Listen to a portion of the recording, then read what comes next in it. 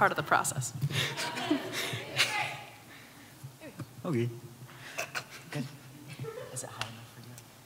Can I get this a bit higher? Hold on. Again. I appreciate it. Thank you. You need it higher? Yeah, just a little.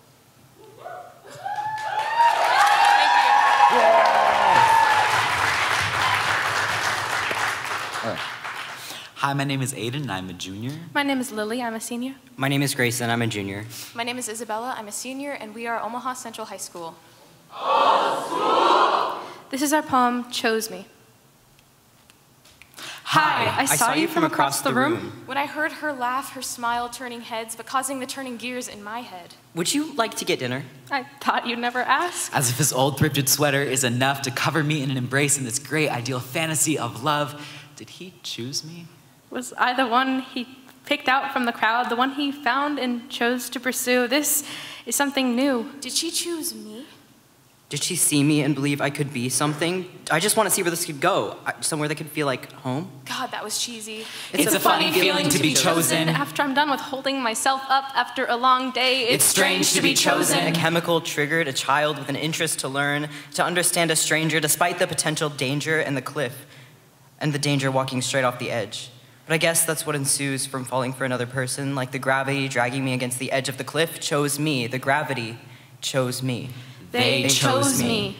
He'll choose the restaurant and pick me up at 7, and I'll choose to let him.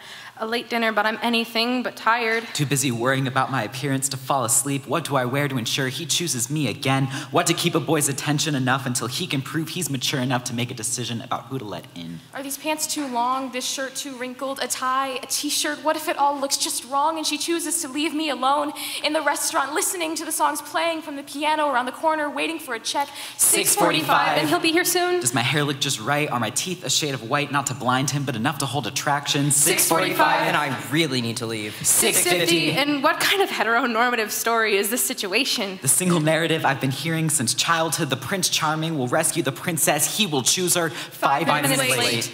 Is he even coming? Look at me, all dressed up, standing in my doorway, waiting for a carriage that will never show. 5 minutes late. And I'm late. I promised I wouldn't do this. Why did I spend so long picking out a tie? Who cares about a tie? It's already going wrong. Here. There he is, in his maroon Honda Civic, tinted windows with a scratch on his passenger side door. I can't see his face. Here. There she is, doorway framing her figure. Thank God for tinted windows. So she can't see the fear on my face. My hand fumbles with the door handle. Is she waiting for me?